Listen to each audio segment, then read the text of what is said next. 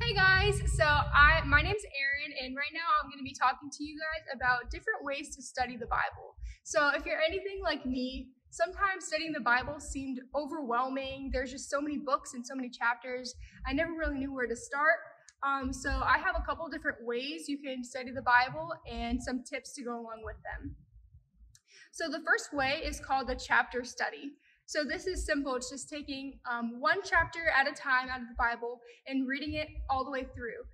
This is really easy because you just keep a bookmark and you know exactly where to read every day until that book is finished. You don't necessarily have to start at Genesis and read all the way through. You can flip-flop all around the Bible wherever you see fit.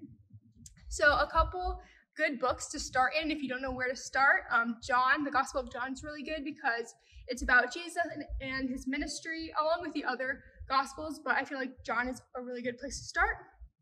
The book of Romans is also really good. It just gives you a clear understanding of the gospel and it builds your confidence in your faith. The book of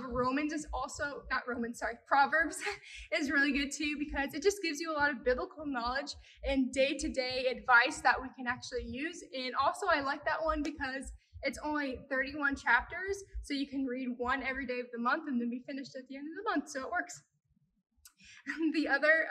The second way to study is called a topical study. So this is nice because you can just look at one topic. So this is best if you go on Google or BibleGateway.com and just write Bible verses that deal with blank. Maybe you want to learn about anxiety or love or friendship, or you just want to learn about a topic and see what the Bible has to say about it. So this is good because it takes Bible verses from all over the Bible into one spot so you can compare and contrast about different Bible verses and really see what the Bible has to say about a certain topic. The next way is called the word study.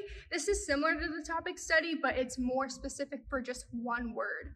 So, like for example, the word love. We have one word for love, but in Greek, there's like 4 words for love or something like that. Like there's a lot more words that could mean something else. So if you see the word love in something, you might want to go back and see what the Greek version or the original version of the text was. It could be Greek, Aramaic, or Hebrew, you never know, depending on where it is in the Bible. But anyways, you can go back and see what the original text was and compare it to our language now, because it might like look different, you know, like what love was they talking about in that specific verse or chapter or whatever. And you can do this for any word you see. Like I did this on steadfast. I was like, that's a really cool word that we don't use today. What does it mean? So I looked at a bunch of different Bible verses that said steadfast, and I learned a lot about it. All right, the next one is called character study. So this is taking a character from the Bible that you're interested about. So maybe it's going back, and we did Daniel a couple months ago, so you go back and learn about Daniel, or maybe Ruth or Paul or someone like that. And this is more of an extensive one. You wouldn't just do this for like 10 minutes before you go to bed. No, this is like more over a period of time you would learn about this person. So find a person that interests you and learn everything you can about them, where they're from, where they live currently or currently in the Bible times, who their family is, what their occupation was, how God worked through them, because these are real people that lived 2,000 plus years ago. They're not just made up people. So I feel like learning about them individually as people just gives so much more life to the scripture that we're reading. And then the last one I have is verse by verse analysis.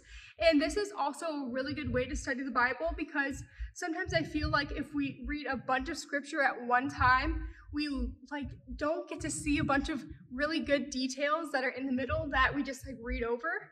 So if you take one verse or a handful of verses and just read it over and over again and just meditate on it, pray about it, God will show you something you probably wouldn't have noticed if you were reading it in a whole chapter.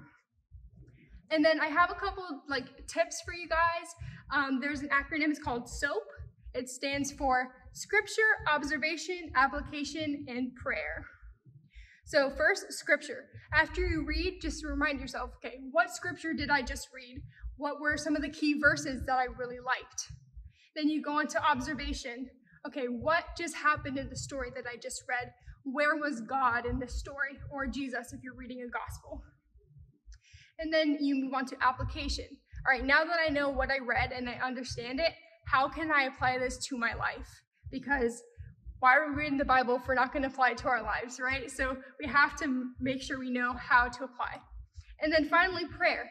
Just pray to God, thank him so much for just the people that you just read about and how 2,000 plus years later, we can read about these things that were true and that happened, and just thank him for his word. And I pray to him that he will reveal you something about that passage you just read. And then the last tip that I have is set a routine. Sometimes it's chaotic if you're just trying to squeeze in 5 minutes of Bible time somewhere throughout your day, because then you forget, or you're like, oh, I can do it later. But routine is everything. I feel like as soon as I made myself a routine for the Bible, I've just been reading it so much more. So pick a specific place and a specific time, if you can, to read the Bible, and it'll just help you so much, I'm sure. For me, that's at my desk in my room at night, right before I go to bed, because I know that no one is going to be in my room around me, bothering me. And since it's right before I go to bed, I have as much time as I want just to sit there, pray, read, and just be with God. And I don't have to worry about what's happening next later in the day, because it's right at night. So yeah, those are some different ways you can read the Bibles and some tips. I pray that you guys try all 5 of these and see which one works best for you. And yeah, have a great rest of the camp.